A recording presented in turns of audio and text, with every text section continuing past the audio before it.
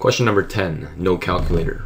Find the values of k for which the quadratic function has only one zero. We want to set the discriminant b squared minus 4ac equals to 0. If this discriminant value b squared minus 4ac was less than 0, there'd be no solutions. If it was greater than 0, there'd be two solutions. So here, this here is our b value. The value of 1 is our a value, and our c value is positive 5 over here.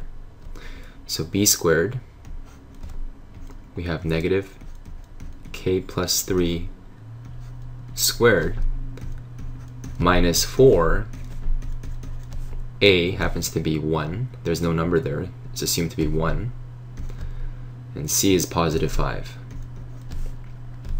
This equals to 0.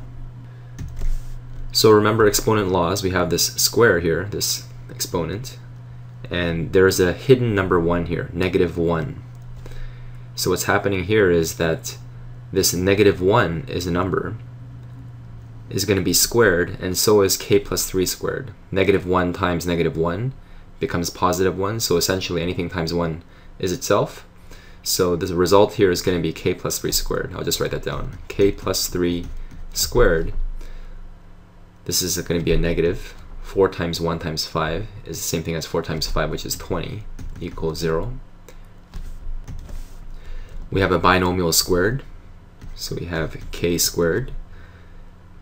K times positive 3 is 3k, double it, plus 6k, plus 3 times 3 is 9. We're using FOIL. Minus 20 equals 0. 9 minus 20 is negative 11.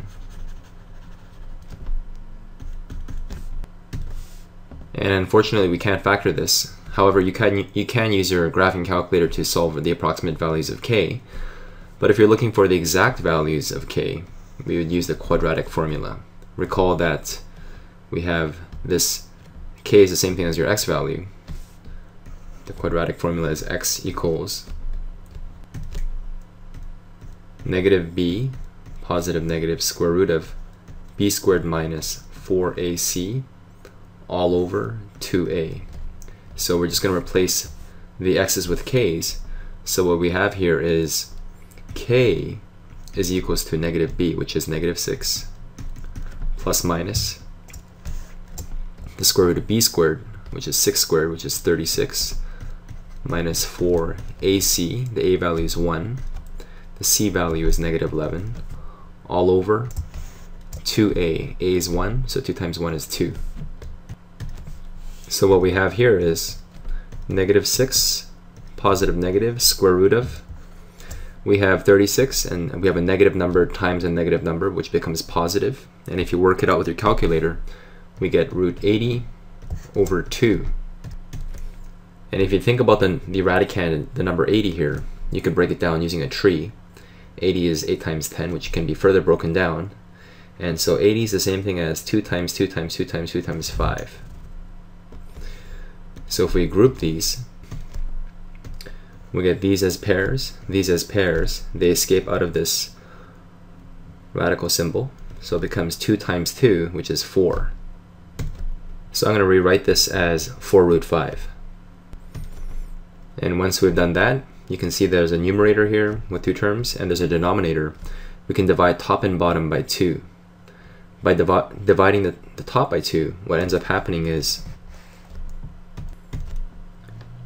the negative 6 becomes a negative 3. The 4 root 5 divided by 2 becomes a 2 root 5. And the bottom divided by 2 becomes a 1. So this here is the answer.